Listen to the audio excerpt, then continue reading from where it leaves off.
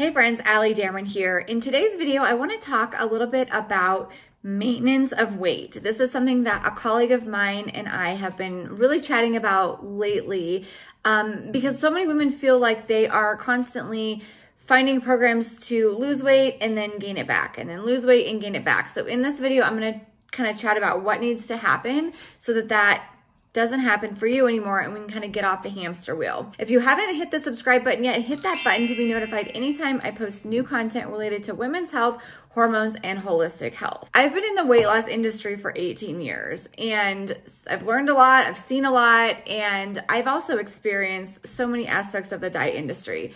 So one thing that I really notice is so many women getting on the diet, feeling like they need to lose fat, lose weight, and then doing that and feeling like they can go back to the old lifestyle that got them to the place where they felt like they needed to lose weight. And so in this video, I want to just share with you a couple of thoughts that I have on how to kind of stop doing this because it's such a bad cycle to get in. And every time that we try to lose weight, it actually gets harder because our metabolism is not as flexible each and every time that we diet. And so, you know, there becomes times where we need to sort of like periodize this and not just live our whole entire life in a caloric deficit, because that is not very healthy for our hormones, our mineral balance, stress, and our metabolism and thyroid in general. So I want to encourage you, when you are looking to lose weight, I want to tell you some different things to kind of look for in your program that you do or how you do it. And I have lots and lots of videos on this channel about my recommendations on how to lose weight sustainably, realistically, and so that you can obviously maintain it. So I'll leave some of the links down in the description below for that. But when you're dieting in general, you really and truly do want to make sure that you can pretty much do this for the rest of your life. And I don't mean that you have to be in like this strict caloric deficit, but safe weight loss is about a 15% or so deficit, which is not a huge amount. So for the sake of simplification, let's say that you cut your calories by about 250 to 300 calories in your weight loss phase, and you yield about a 0.5 to 1 pound per week weight loss on average. So, right, we're going to see the fluctuations on the scale and it might go up and down. And I just had this conversation with a patient earlier today. You really should only see a brand new low weight about every 14 to 21 days, and then it's going to bounce back up. Now, over time, the highs will get lower and the lows will get lower. And so it, you know, steadily goes down, but it's not necessarily just a linear process. It is a whole bunch of fluctuations, and that is normal and actually what is ideal. When we only cut 250 or 300 calories, you guys, that's not that much food. It's like one of those things where it's like easy to do, easy to not do. And when we go back to our maintenance, once we have gotten to our goal weight or gotten to the place where we want to be, we can't go back to like drinking the margaritas every weekend and the chips and queso all the time and expect our weight to maintain. We can slowly add back that 250 to 300 calories per day on average and hopefully maintain weight. But it's not going to be able to, you know, just revert back to our old lifestyle. And I think the other thing with expectations is a lot of women assume, I saw this like post on social media the other day, which was by a woman, her name's Shannon Collins, and she's called the Gym Nurse on Instagram. But she posted something like, if you were able to like go out and party and drink and eat whatever you wanted on the weekends and diet during the week in your 20s and got the body that you want or could lose weight, like congratulations, that's amazing that your body did that. But like in our 30s, 40s, 50s and beyond, that's probably not going to be a super realistic thing to do. We're going to have to kind of maintain some habits, you know, on the weekends to continue this weight loss. And so I think when we are doing this, you really and truly do want to do a weight loss program, protocol, regimen, whatever, that you can pretty much continue doing. If you really just like cut calories down to 1200 and you over exercise, you exercise 6 days a week, and you see some weight loss initially for a few weeks there, that's not, for most of us, something that we want to maintain. We're going to get sick of it. Our brains are going to get sick of it. We're going to start to really crave a lot of food. We're going to be hungry. We're going to want sugar. We're going to want to throw in the towel. We're going to want to go on vacation, on social functions, those types of things. And you're not going to want to maintain that. So I really, really encourage you that when you're looking for something to help you lose weight, do something sustainable. Is it going to take a little bit longer initially to lose the 5 or 10 pounds?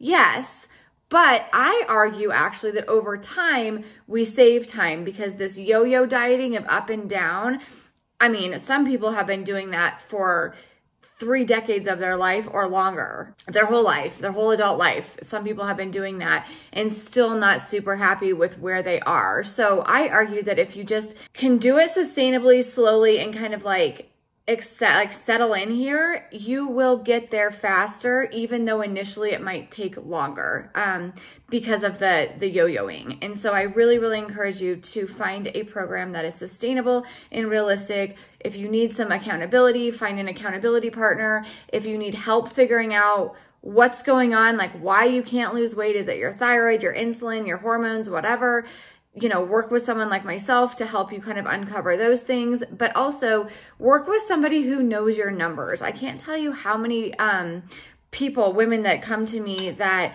are working with people who either have them like way too high in their numbers and they're just not in a caloric deficit, or have them way, way, way too low and they're starving, ravenous, hunger, energy, cravings, mood, and sleep is all off. Their metabolism is definitely being stretched. So you want to just, you know, look at the objective data of your weights, measurements. You also want to look at non-scale victories, like how your clothes are fitting, how strong you are in the gym. I think switching the narrative a little bit as in terms of just solely looking at weight and looking at your strength training, how many pounds you can lift, how many pull-ups you can do, how many push-ups you can do. Like those things are also great measurements and great pieces of data and goals to do instead of just solely always looking at that number on the scale. And so I just want to encourage you that the moral of the story with this video was to remind you that what you're doing to lose weight cannot be so extreme that it is not sustainable for you in the future. And if you feel like it is, it's probably time to find something different. Now, on the opposite side of that spectrum, weight loss is hard. Like, I'm not going to sugarcoat it. It is something that is hard to do. It is hard to maintain a caloric deficit for days and weeks at a time. Remember that our metabolism does not just like reset every 24 hours. It is over a course of days and weeks at a time. And so if you continuously find yourself doing really well during the weekdays and staying in your deficit, but then the weekends you want to go out for steak dinners and drink wine or go to chips and queso and margaritas and things like that, remember that that's going to drag that average out. And a lot of people, myself included, I've struggled with this too, do that. And they stay at maintenance and they're frustrated and they are actually like doing all this work during the week to just solely like maintain their weight. So I'm going to be really honest for myself. If I want to change my body in some way, or I feel a little bit fluffy, or my pants are getting tighter or something like that, I will do virtually the same thing all the time during the week. I might be like a little bit tighter, like I'm talking 5-10% tighter on my nutrition. If I'm trying to lose a little bit, and I just pay attention to the weekends because those are always like my weekends.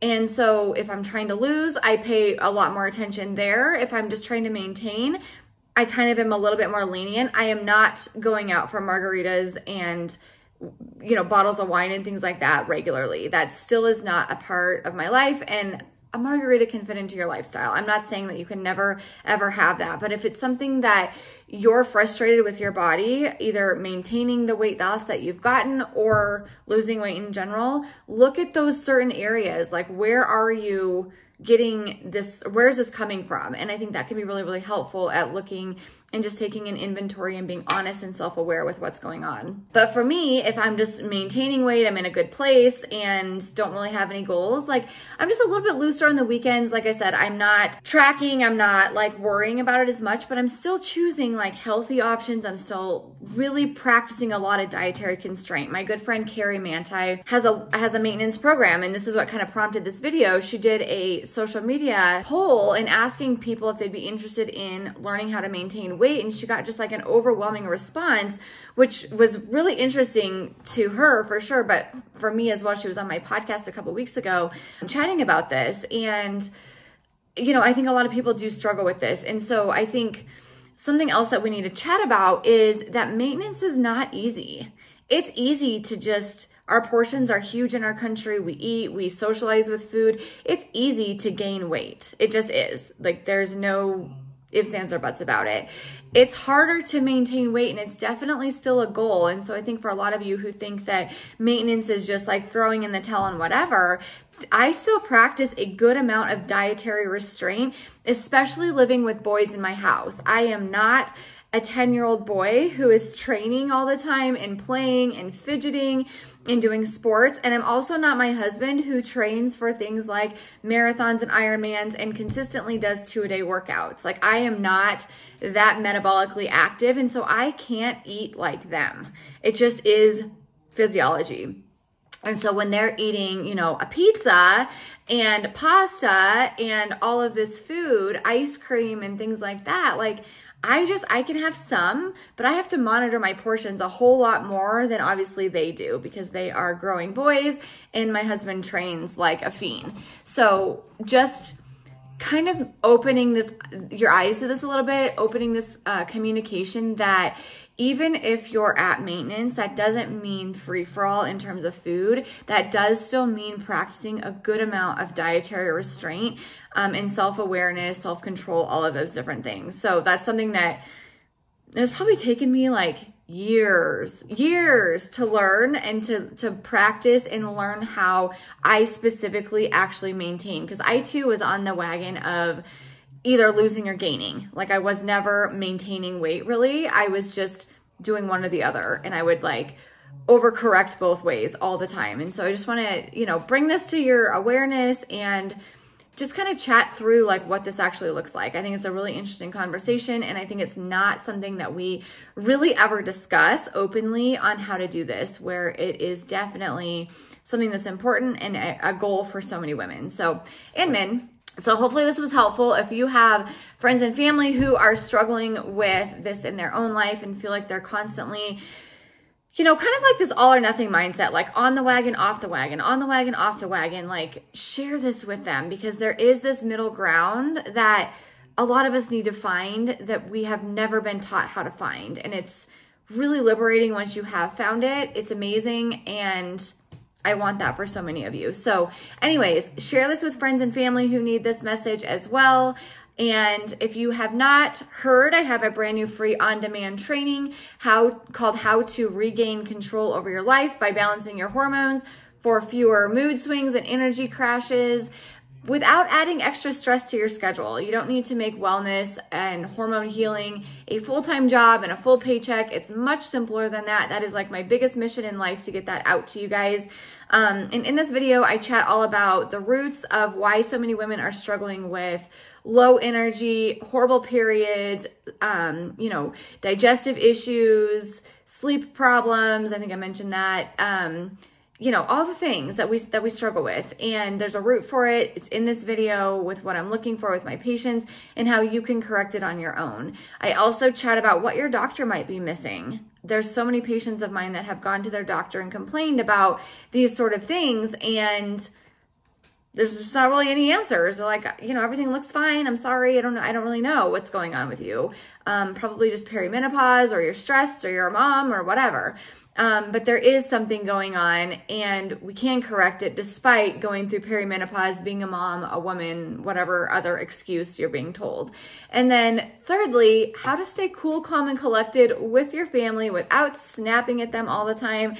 That is a big thing that I get from so many women, that they're just moody. They don't even like themselves. They know they're snapping at their kids. They don't want to. Their husband gets the brunt of it.